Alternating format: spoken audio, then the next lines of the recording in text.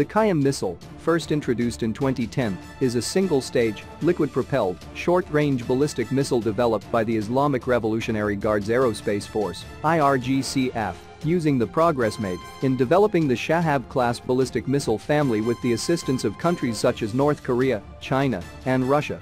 The baby bottle-designed detachable warhead, which boosts hit sensitivity to high levels, is said to give the Qiam-1 missile a low radar signature, and the missile provides an edge over defensive systems due to its speed in the terminal stage.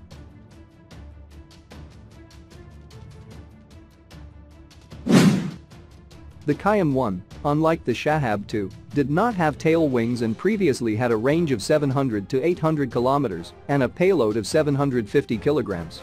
Furthermore, the missile had a SEP of 100 meters, circular error probable. The missile, which entered Iranian troops' arsenal in 2011, was first utilized operationally in 2017 and 2018 to strike Daesh targets in Syria. During the same time period, UN reports claimed that Iran began transferring its Qiam-1 missiles to the Houthi movement in Yemen under the name Burkan 2H.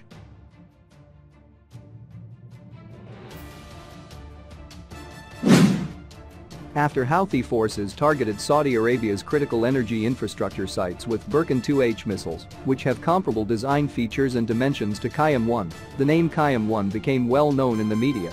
According to a report released by Tasnim news agency on Monday, January 3, the new Qiam missile's error range has been decreased from 100 meters to 50 meters, and the missile's range has been extended from 700 to 800 kilometers to 1,000 kilometers.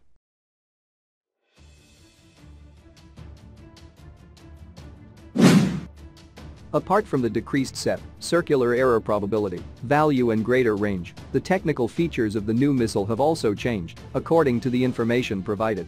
The upgraded version of the Qiam missile has a 600-kilogram warhead and can reportedly travel at a speed of 1,935 meters per second.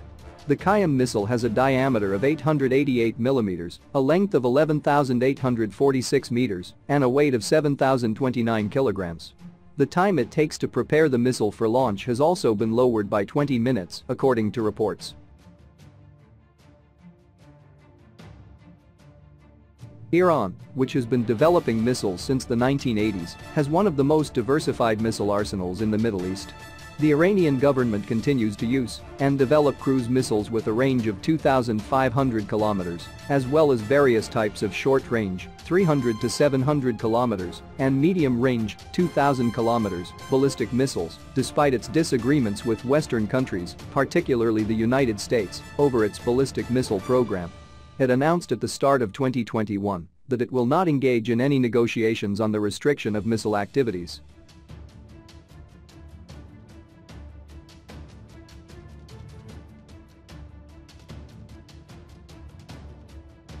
Meanwhile, Iran using its military to make threats against Israel is nothing new, but it's significant that these latest exercises pointed explicitly to Iran's nuclear infrastructure as a target. Also of interest is the fact that the IRGC has shown off apparent plans to use ballistic missiles in combination with drones to attack the Dimona facility. In the past, as during the attack on Saudi Arabian energy facilities in 2019, Iranian drones have been used together with cruise missiles to hit key infrastructure.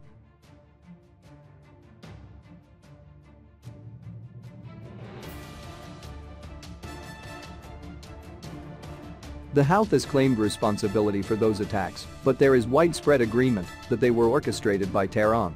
The layering of high-end and lower-end capabilities of vastly different performance capabilities greatly complicates defending against a potential strike. Also, the weapon used can be better tailored for the target it is intended for.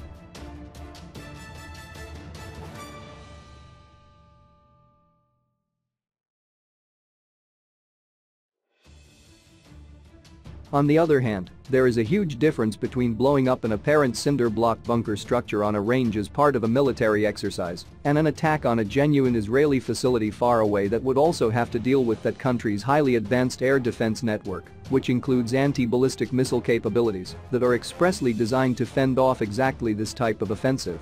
After all, Iran has on more than one occasion destroyed a mocked-up US Navy aircraft carrier in an event that was clearly tailored at least as much for propaganda value as it was a genuine reflection of military capabilities.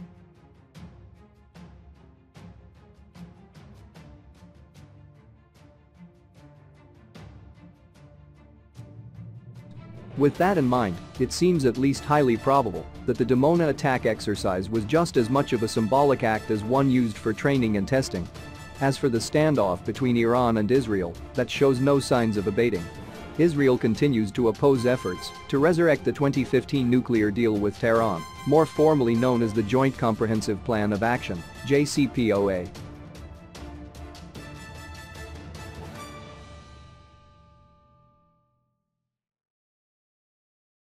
This deal had provided for a partial lifting of sanctions imposed on Iran in exchange for the country reducing its nuclear activities and opening up its facilities for enhanced inspections. Then US President Donald Trump abandoned the JCPOA in 2018. While the current administration under President Joe Biden has advocated a return to the terms of the 2015 deal, Israel doesn't think the deal goes far enough.